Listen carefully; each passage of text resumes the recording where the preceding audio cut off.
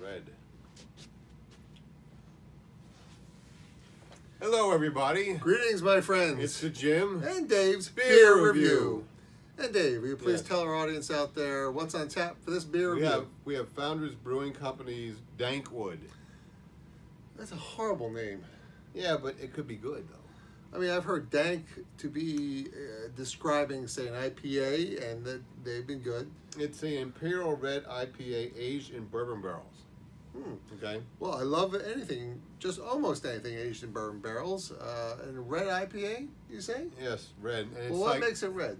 What makes it red? I would suppose. Because I've had red amber lagers before, but I don't know too many red the caramel IPAs. notes make it red. Caramel note, okay. It's a 12.2 ABV, 65 IBU. It says, what you get when a big, bold Imperial Red IPA meets an oak barrel. A palate stunner. Well, you take 2 on that one, buddy. I'm sorry, We'll edit that other one out. I am totally raw and uncensored. That's fine. It says here, a palate stunner that will send your senses spinning off. No, I was serious. Can you do that sentence again? You lost me. Oh, I did? Okay. What do you get when a big, bold Imperial Red IPA meets a oak bourbon barrel? Take 3. Because you're like, you keep wanting to go on with that sentence. An oak barrel. Okay. Oak barrel. What do you get?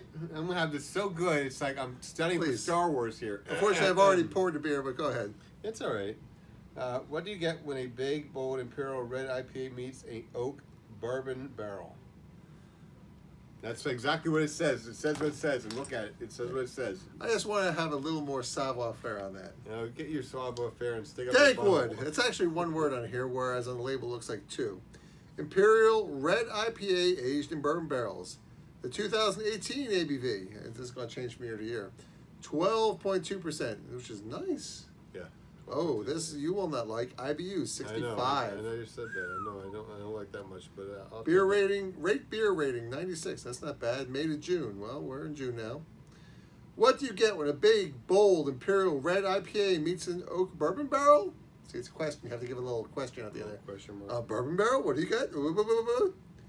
A palate stunner that'll send your senses spinning, or, as we like to call it, Dankwood.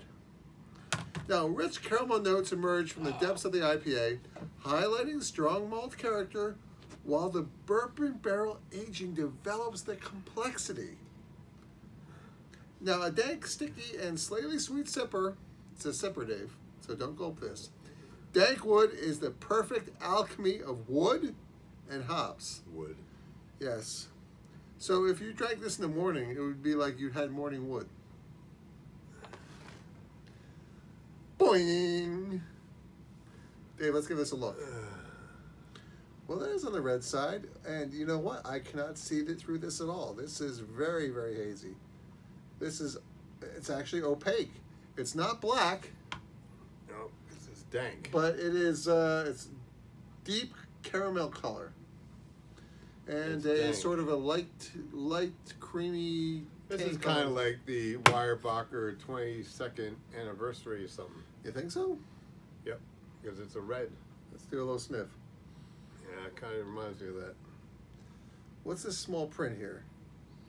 What does this mean? Bottled on 04/18/18. So April 18th, this is when it was bottled. That's kind of nice of them. 12.2% ale. So they obviously want to use this label again, but I think obviously they think that specs are going to change from year to year, which is cool. Thank you very much, Founders, for doing that. We do appreciate the bottle on date. I'll get Shane. I may have to buy another one of these just to age. Cheers. Oh, really quick, we did sniff it, but actually it smells very similar to the taste, which is very odd. I'm not a fan. Well, I'll tell you what, I used to think I liked red. It's just like the Weyerbacher. I mean, I have like 4 or 5. I mean, I have 3 or 4. I don't know whatever I have left. You remember, you bought a case and you gave me half of a case way back in like August or September, whatever it was. But I still have a few of them left, and we pull them out once in a while, and they're okay, but they're not like Which one was this? The 22nd anniversary beer Oh, from yeah. Weyerbacher. Was that the first one that was not a stout? That was the first one that was not a stout, right? And I was that we had. That we had, and I was like, aren't the anniversary beers supposed to be stouts? And this one wasn't. Well, I think what it was you and I had one or two stouts in a row, and that was one that wasn't. However, we had 20th anniversary, 21st anniversary, which are both awesome, and I still have one or two left of each one of those. And then we got the barely legal, and the barely legal was like, that's not part of this. That's different. Yeah, we thought it was. We thought it should be, but it wasn't. Right. So we got the 22nd anniversary, and it was like, here's a red beer. Was it red? It was red. Okay. And while it not being bad, No, it was not as good as being a stout. Right. We were a little Let down. Well, we had expectations of stouts for that because it seemed like that was their thing. Like stouts. And actually, we've by myself, when I went to Capone's, they brought out like a 16, or they would bring out like an 18, out of nowhere. I'd be like, ooh. And I remember there was one. It was actually some kind of a wheat, or it was something along those lines. I forget which one, but I was just like, and it was really, really good. So I thought, okay, so they're obviously in the history. I obviously came late to the Weyerbacher game because. How late did we come to the Weyerbacher game? We've been doing this for 5 years. How long has the Weyerbacher been around for? Well, the first anniversary I think we had was a 20. Did they have 19, 18, Well, 17, I assume 16? if they've had anniversary beers, and I don't know if they So did we're talking every like year. 20 years then.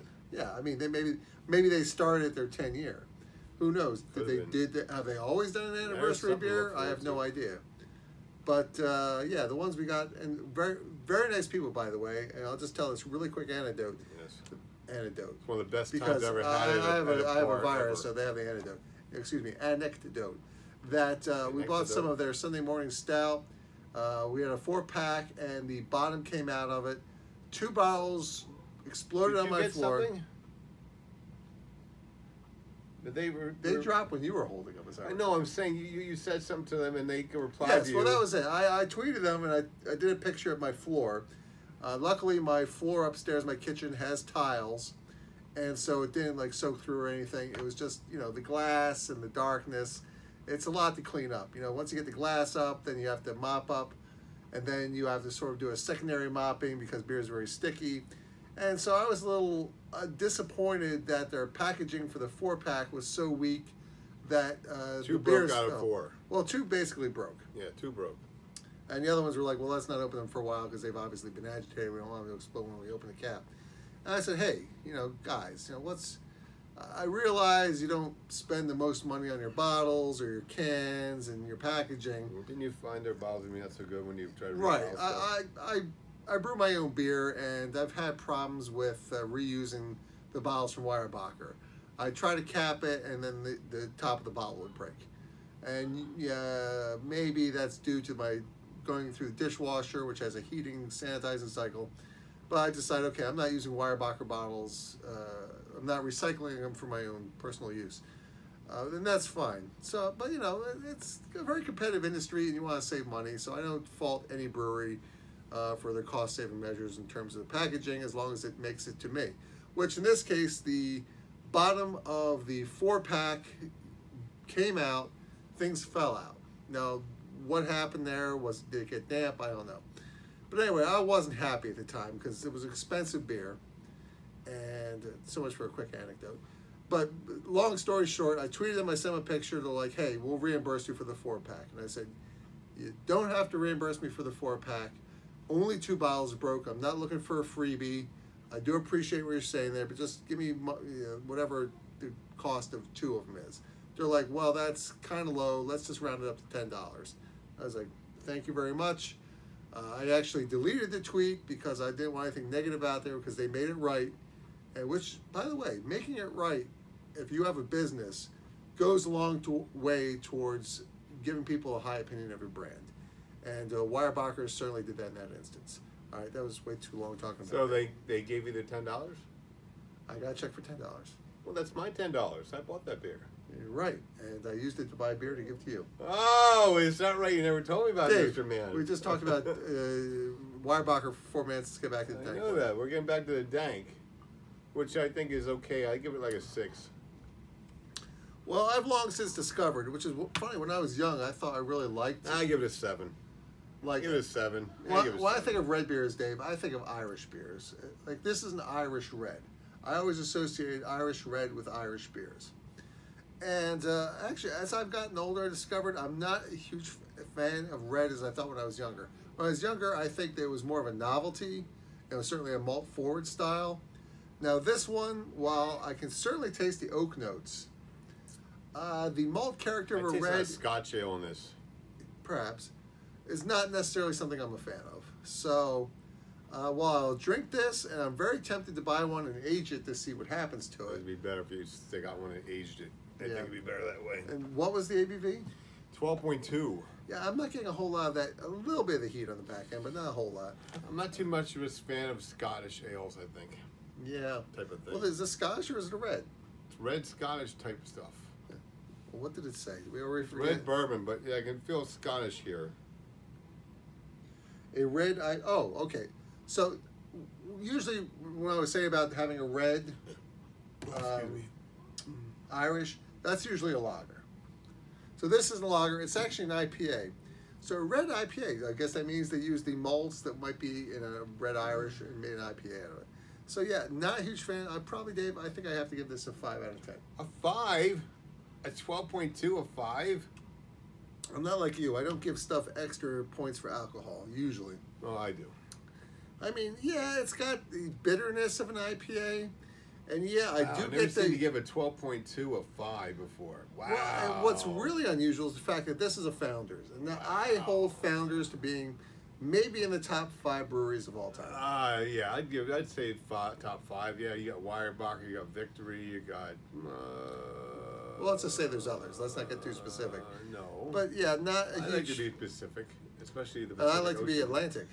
And I like to be Aquaman, King of the 7 Seas. But you know the new one. You should read a new comic. Him and Jabberjaw get together, man. It's pretty cool. Oh, yeah. It's really cool. Hey, Aquaman! I want to come over here. He's like, do what I say. He's like, and the Flash gets with Speed Buggy, man. You should get with that too. It's really cool, man. Anyway, we're not talking about comics. And you should get with a woman because you need to get laid big time. I do. Obviously. So if you're a woman and you like at least a 9-incher, talk to this guy here. I know I've seen it, but not hard.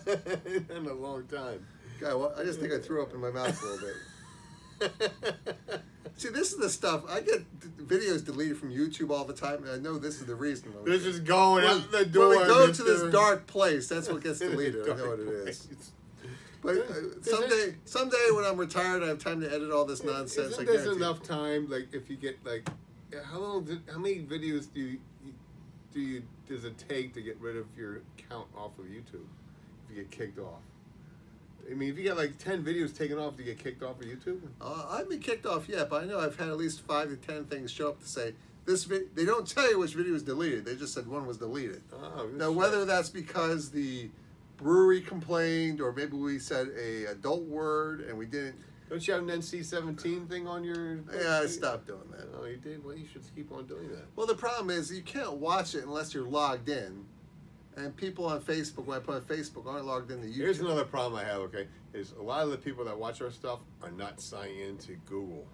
Yeah, they're just watching it. They watch it, and they don't get I would love to make our videos adults only, but then I had somebody on Facebook complain, I can't watch it because it has a restriction on it now. I'm like, well, do you not have an account? But, you know, that's... Don't you have an incognito thing? All right, so Dave, did you give us a number on this? I did. I gave it a 7. All right. 7 from Dave, 5 from me. Obviously, Dave likes it a lot better than me.